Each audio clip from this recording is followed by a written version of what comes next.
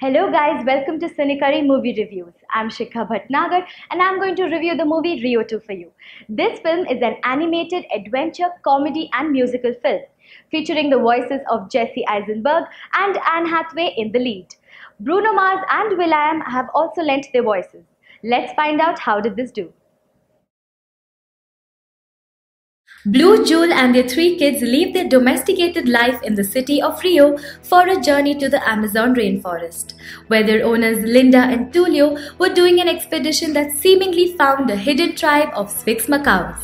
On their way there, they are witnessed in Manaus by Blue and Jewel's old nemesis, Nigel the cockatoo, who then decides to seek revenge on the macaws, enlisting poison dart frog Gabby and Tamandua Charlie as his minions. Upon arriving the Amazon, the family comes across Jude's long-lost father, Eduardo, who is in hiding with his Macau tribe. As Blue has trouble fitting in, Nigel infiltrates the tribe and illegal loggers kidnap Linda and Tulio on their way to reach the Macau's hideout. To find out what happens next, you'll have to watch the film. Okay, so there are a few things that worked for me. Firstly is the introduction of new characters, because along with these characters came a lot of fun and entertainment, which means they nail the comedy aspect. Secondly, the message they try to give out will reach the targeted audience. Thirdly, the visuals are breathtaking, and also it worked for them for introducing the musical aspect. So since I have to mention something in this segment, all I will say is that while I was watching this film, there were quite a few scenes that made me feel like I was watching a Bollywood film.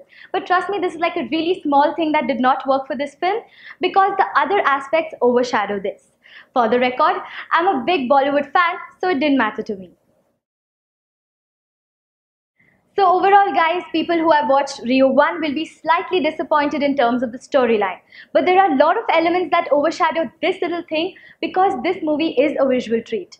The children will totally enjoy this ride. Look out for that little frog though. I give Rio 2 3 on 5 stars.